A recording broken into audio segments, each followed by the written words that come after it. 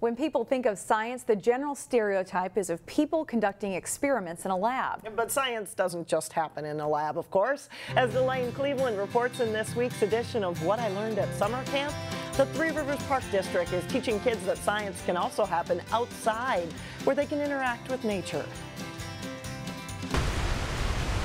On a hot and humid day near the Coon Rapids Dam, Water balloons are super fun, right? it's only natural that kids would find a way to cool off. Try again. Yet in this case, they have a chance to learn something in the process. In this camp, we like to use common household materials to make fun toys and interesting scientific experiments. Allison Holzer is an interpretive naturalist with the Three Rivers Park District. Yes. This week, she's leading a summer camp called Whiz Science. A camp that's designed to get kids that are interested in science also out in nature and enjoying the outdoors. On this day, the kids are making something out of sponges. For this part, you need to wear your goggles. Yes, this camp activity essentially revolves around making reusable water bombs. So not only is it a hands-on way to teach science, it's also not a bad way to beat the heat. The more you get to do, the more you remember, the more you retain.